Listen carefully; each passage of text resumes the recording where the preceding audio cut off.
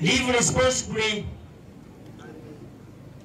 avoid alcoholism, drug abuse, unhealthy lifestyles to be able to live productive lives. Fold your sleeves and get dirty and look for money. Our children, I request you not to despise work.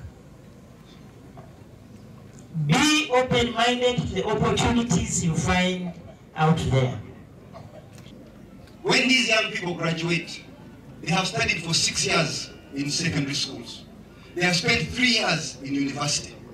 They spend 2 years, even 3 years, walking around with a CV looking for a job. They walk until the soles of their shoes have gone bare. They start to lose hope. When they lose hope, they are frustrated. They start losing their dignity and self-esteem.